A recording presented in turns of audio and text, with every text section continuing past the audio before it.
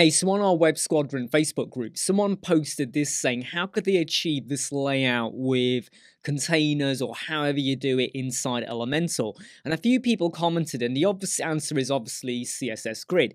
But with Elementor, you don't get that yet. So with Bricks Builder, you could go away and play with it. But how would you do that inside Elementor? So what we have over here is boxes, and items going on. Well, quite a nice mosaic masonry kind of effect. The trouble is, though, if you try and do this in Flexbox containers where you start to use what I was trying to do over here, which is where you use like set widths, so everything in this parent container is set as a row like this, and then we've got wrap going on. There comes a point where you can have items sat side by side, you can drop in more containers and you can start positioning them. But this container over here, I actually want it to be below number 4, and this is where it starts to get a little bit tricky with how we do that. So I want to show you a way of how we can get the layout that I just showed you on screen over here, but we are still using containers, but we're not going to do it with just one container. I'll tell you what we're going to do. We're going to have a parent container over here containing 2 child containers. Then we will have another parent container, but this will now contain a container here, a container here, and a container here. Inside of container 1, there may be 2 more containers. This does feel like container overload, and you start to hear the words intersection, intersection. They are containers, but if you are careful about it, you can make it work. Now, if these items were not boxes, in a way, and they were images, this is a text box and this is an image, you wouldn't need grandchild containers within the child container, right? You could get away with just saying, right, these items now sit in the child container, but because I'm going to assume each of these contain different items, that's how I'm going to approach it. Then down here, this is almost a replica of what we got here, but we just got another child container. So let's go ahead and start building this one out. So I am going to very first get rid of this container over here. So let's start building. I'm going to use one of these pre-existing ones here where we have a parent container, and this, if I just show you over here, contains 2 child containers and there's nothing inside either of them. I'm just going to add a little bit of styling onto these so that it's easier for us to see as I build out. I'm going to give it a quick grey background like that and paste the style over there. Let's just recap before we continue. The parent container is 900 pixels wide and we have 2 child containers, but we've sliced off 10, 10, 10, and 10. So 900 take away 40 is going to be 840. So what we now want to do here is we have the option, okay, we can either go into each of these containers and we can modify this. I have found that sometimes when you start to use 66.6% or 33.3, and you're probably wondering why you're talking about that, look at the design. Okay, over here, it's almost kind of set out in a 3-column structure, but that's 2/3 and that is 1/3.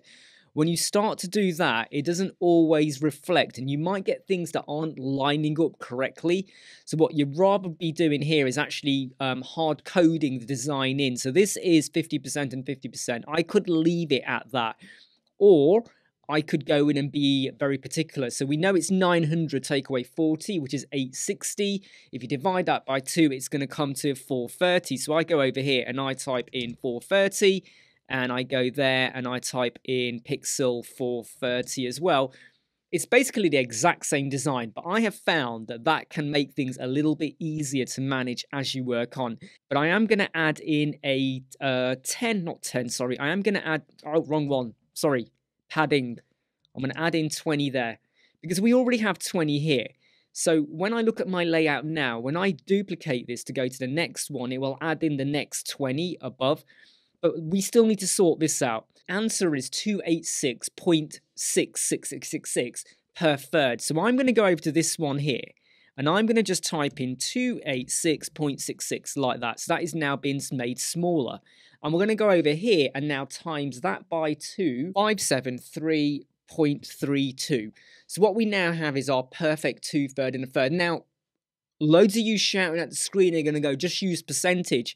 You can do that, but sometimes it's not spot on and you end up having to fiddle the percentage a little bit. Right, that is our first kind of section container. By the way, I need to make this a little bit higher. We'll go with 150 and we'll just do a 150 here as well. So it's a little bit similar to the design. Now we are going to duplicate this entire container like that. Okay, so everything is now banging. If we go back to our design like that, you can see here, this is where I'm now going to have a container and another container within the child container. Again, stay with me on this. Let me go over to this main container that we have here. I am going to make this be 286.66 like that. In fact, I might as well just delete what we got here. Go over to this container. I am going to make it have 0 color like that, because inside of here, we're going to drop in some child containers. Well, grandchild containers even. So we have a grandchild like that. By the way, if I just pop my design back up here, the parent container should have nothing except 20 pixels padding at the top to create the space. The first child container inside of there should have just 10 and 10 for the left and right, but no padding inside.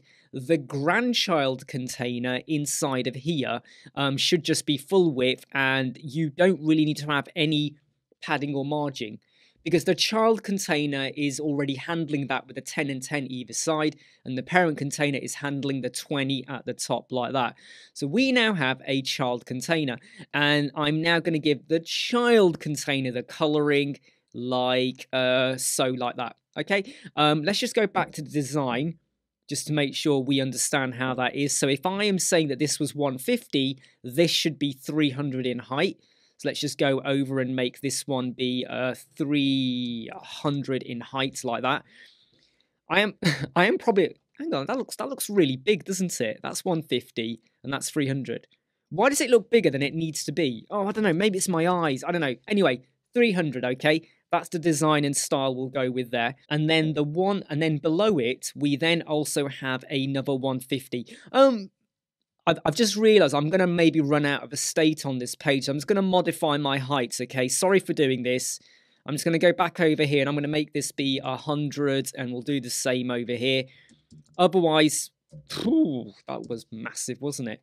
Otherwise, I'm going to just start to run out of space. There we go. We have a 200 there. What you can do is just duplicate the child container, because it now sits bang on underneath like that. So if I now duplicate the grandchild, you do get the 20 pixel, and you're probably going, yeah, but why? You haven't set it. If you go to the child container, look, it's all over here. This has a layout that automatically has the 20. If I do 0, look, it's bang against it. If I go 50, it's going to be really big.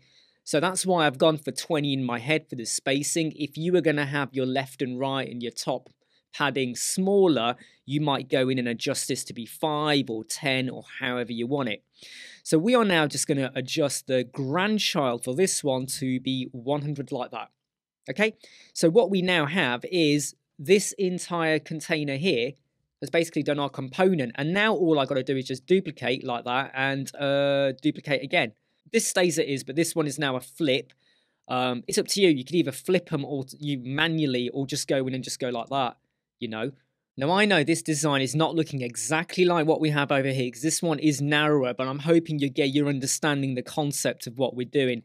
Now, if we go to the navigator, and I just minimize everything that we have here, the final one is just a duplicate of the top one, so I'm just going to move it down to be underneath like that.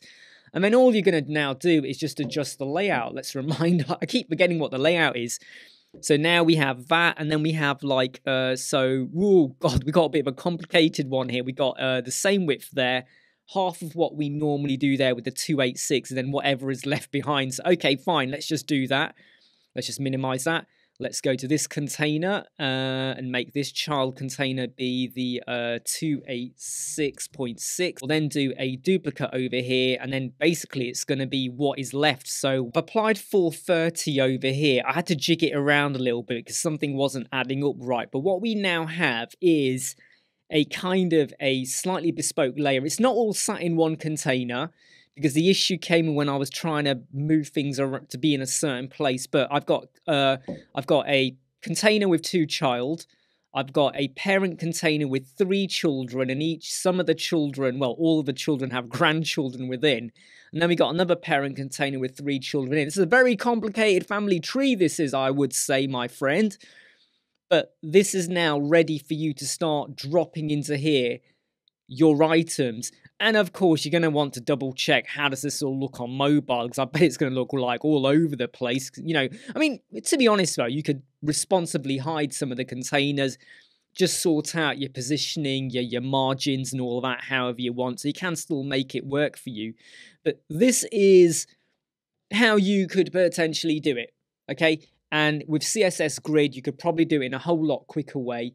But from a really simple point of view, this can work for you as well. I'm Imran, Web Squadron. I hope you like, subscribe, share, and follow. I'll see you soon. Never break, always fight, never quit, do it right, play the game, win it life, have no shame, there's no time, feel the pain, live the grind, I could change, in my mind, pick a lane, commit and climb, the only way to win it life, I never miss, that's fact, taking big swings, bitch, hand me the bat.